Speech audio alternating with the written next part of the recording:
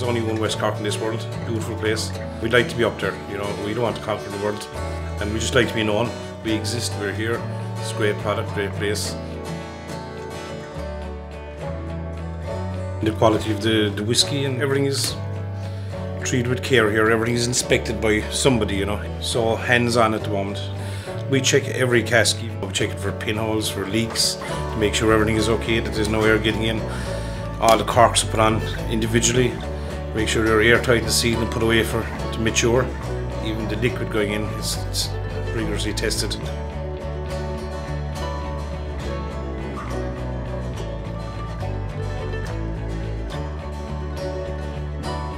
We started off in Union Hall, a small fishing village. Moved into Skibbereen in November 2013 in order to fulfill capacity.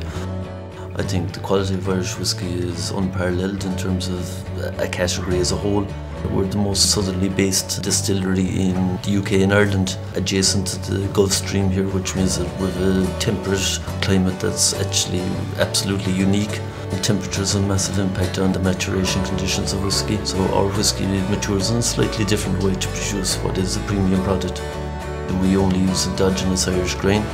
We only use spring water in our production. All our whisky is pot distilled, which I think is quite a unique factor, and we'd be the only ones in Ireland doing that, and that contributes to the taste and quality.